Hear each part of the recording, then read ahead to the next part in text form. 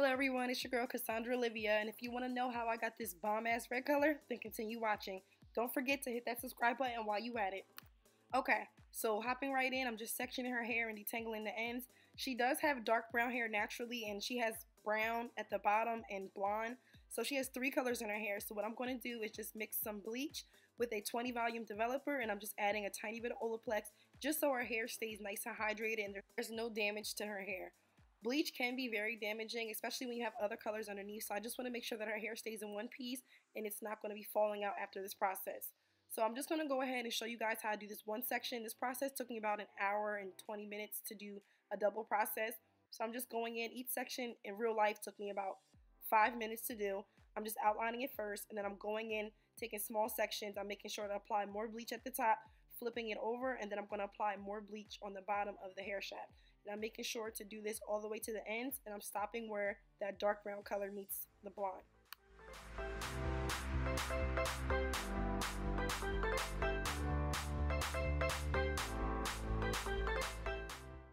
And just to help her hair process a little bit faster, I'm just running my fingers up and down just to make sure that it's adding a tiny bit of heat, so that way the dark brown color starts changing a little bit faster.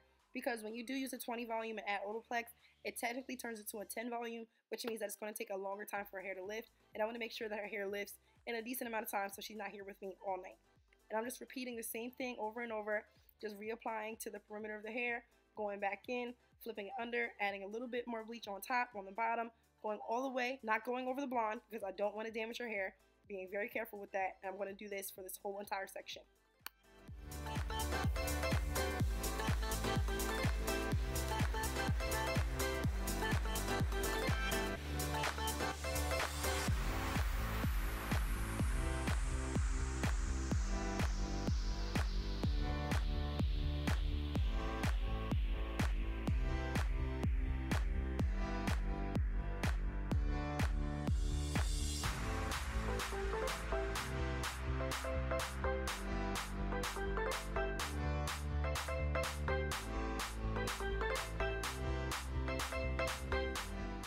Okay, so now all 4 sections are done, and now I'm just going back into the roots and applying that bleach all over where her roots are because I did not touch the roots at all.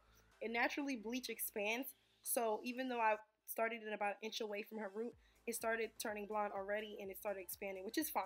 So you just have to trust the process. I know it looks really crazy and splotchy, but I promise you I am a colorist. I am bomb at doing color. I love doing color, and it's just a process. You have to trust the process and know that the end result is going to be bomb. You just have to have faith. So it's looking a little crazy right now, but I promise you her hair is not going to be damaged and it's going to look so fucking bomb at the end. And once again, to keep this tutorial from being about an hour and 20 minutes, I'm just going to show you the back right section just like how I did for the first part. I'm just showing you how I'm applying the bleach to her roots and just going over anything that I feel is too dark. Since she did have dark brown hair and brown naturally on her hair, I wanted to make sure that I just reapplied over anything that looked like it wasn't changing as fast as I wanted to. Making sure to run my fingers with the gloves over it a few times back and forth just to add a little bit of heat so it can process a little bit faster. And I'm going to do this for this section and we will be right back, guys.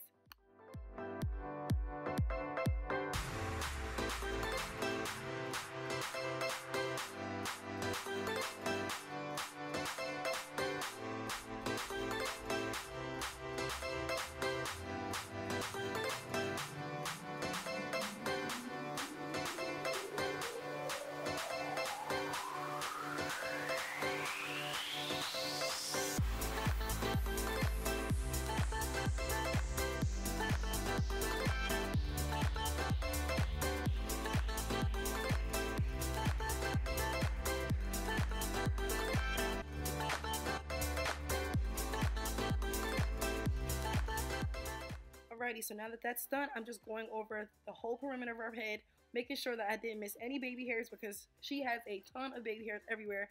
So I'm just going to perimeter, I'm going to roll it up and put a shower cap on it. And here you go. So this is what it should look like once you're done applying all the bleach, and we're going to rinse her out and come right back and start applying her red color. Now for this red, I used 3 different colors, guys. So everybody on my IG was asking me, what color is it? It's not one color. The brand is Rusk, but I mixed Merlot with red, and I mixed a tiny bit of violet in with this. I'm gonna be 100% honest with you guys. Whenever I do color, I always mix more than one color just because I like the fact that, you know, different formulas end up with different colors, and technically nobody could come up with this exact color only because the ratios might be a little bit off, but it's not hard. So I like to make my own, like, sort of kind of custom colors just so when somebody says, "What is that?" It's like, I made it, so you gotta come to me. And it's my signature. You know, I specialize in color, natural hair, presses, a little bit of everything. So I just want to, you know, make everything unique to my own style. So I'm pretty sure you guys are seeing the pattern here. I'm just going out and outline her perimeter with the red color. This is a direct pigment, which means that you do not have to mix it and wait for it to change. The colors are already vibrant. They're already ready to apply. So once you bleach it, this is the easiest part to me. And I'm just going over her perimeter, like I said, making sure that I do the same exact thing, taking small sections, applying on the bottom at the root, taking it all the way down the hair shaft, applying it on the bottom of the hair, and making sure that I run my fingers through it just to make sure that the hair color gets applied all throughout her hair.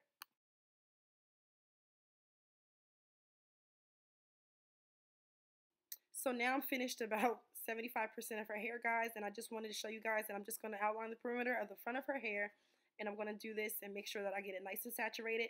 Yet again, I'm going to split it up, start at the root, work my way to the ends of the hair, and run my fingers up and down. And after this, you will see that the hair color looks extremely dark once I wash it and rinse it out. This is not the actual hair color. A lot of people get really frustrated and discouraged when they see that the hair color looks completely different. Hair color does change when it's wet. It looks like it's burgundy now, but as I blow it out, you're going to see that vibrant red color start to peek through. And since my client's hair is pretty straight, I'm just taking a wide tooth comb and just detangling her hair, making sure there's no tangles in her hair, and I'm just going to go in with my handy dandy old faithful Rust Speed Freak blow dryer and a paddle brush. Ooh, that's a tongue twister.